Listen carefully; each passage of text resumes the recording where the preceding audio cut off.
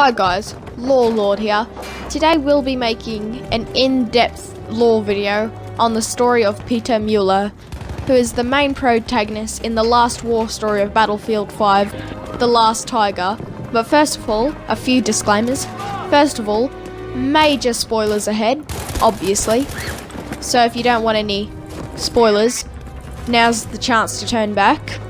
Also, you're probably wondering why I'm playing multiplayer gameplay instead of gameplay of The Last Tiger. The reason for that is because the war stories tend to have a lot of talking in them, and so it'll probably talk over me, which quite a lot, which would be quite annoying. I know I can mute the gameplay, however, if you see in my other videos, I don't really like to mute gameplay. And one last disclaimer. The reason I am making an in-depth video for this particular war story is that this is personally my favourite war story, and in this video you will see why. Two things that set The Last Tiger apart from the other war stories are that one, you get to drive it in a fucking tank, and two, in this story, you actually play on the other side. You play as the commander of a German Tiger tank crew, and the character you play as is called Peter Müller. Your tank number is Tiger tank number 237, which your crew has nicknamed Stefan, and the other members of your crew are the driver, Kurtz, and the two loaders, Schroeder and Hartmann. And the setting is in 1945 in Cologne, Germany, where you and the rest of the German army make one desperate final defense against the Americans who are attacking.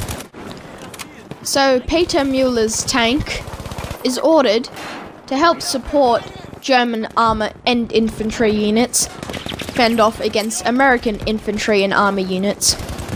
At first, this happens without a problem, because the Tiger tank was literally the most powerful tank in World War II.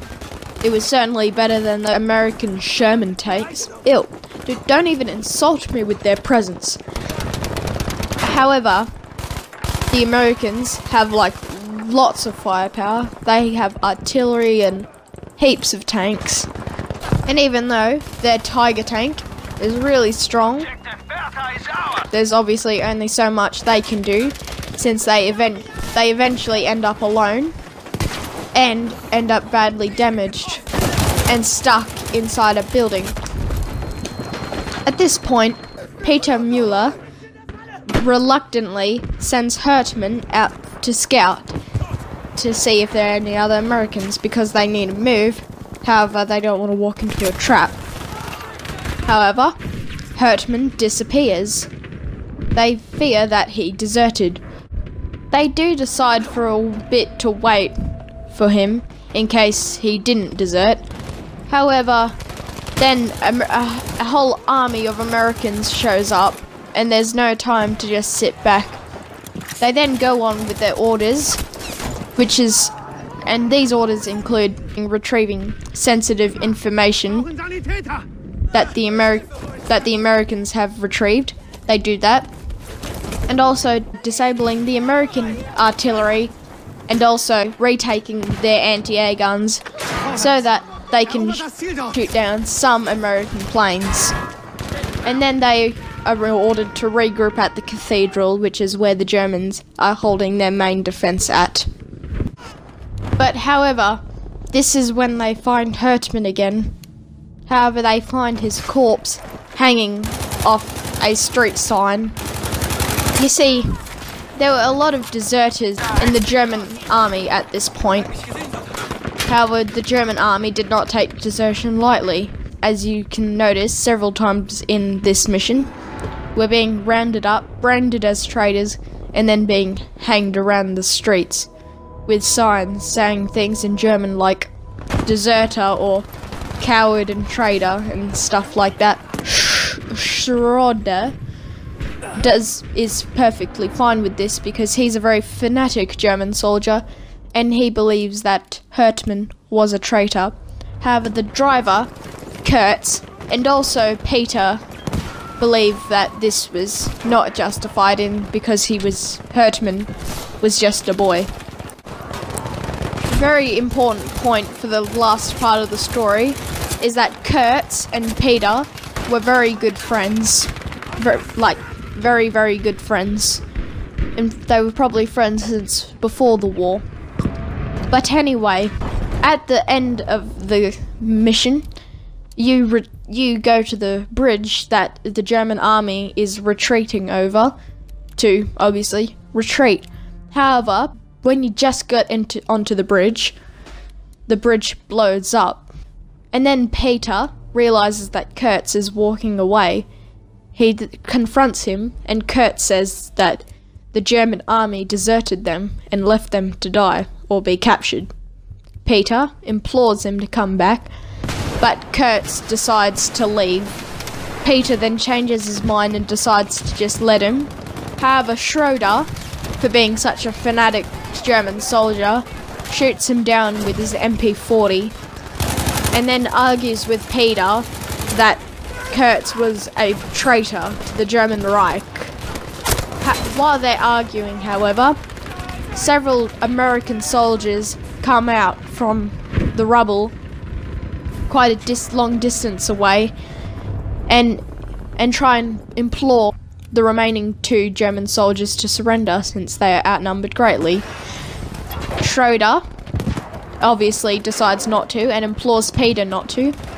However, Peter, who by this time has already been questioning Germany's ideology, decides that it's just no use, not only because there's no use in fighting, but also because he realizes he was fighting on the wrong side. He throws his Iron Cross medal onto the floor and then raises his hands to surrender.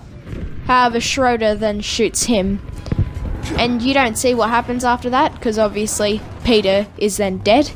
However, I would assume that Schroeder was then killed after a final stand against the Americans. You're probably wondering, why did I tell you all that? Why didn't I just let you play the game yourself? Because 1, you probably won't buy the game. 2, if I just got straight to the point, this video wouldn't be long enough. And 3, if you try to picture what I just said, if you haven't played it already. If you haven't played it yet, but you plan to, then you probably shouldn't have watched this video, because I just spoiled the entire thing. But then again, I did warn you at the start of the video. But if you try and picture the story I just told you, then you can't help but feel emotional, because if you were a German soldier, then you would have been witnessing the whole nation that you fought and worked so hard to build crumbling down. Yes, it was an evil regime that was crumbling, so yes, it needed to be put down.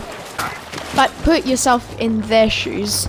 And also, not only were they witnessing it crumble down, they were questioning its reality. In Assassin's Creed Rogue, you can't help but be emotional, because Shay eventually questions and later defects the assassins, which was his family and something he worked so hard to be a part of.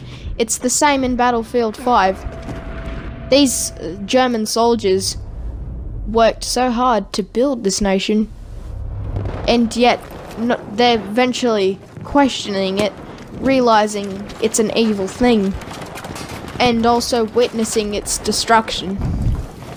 Imagine that if that was your country.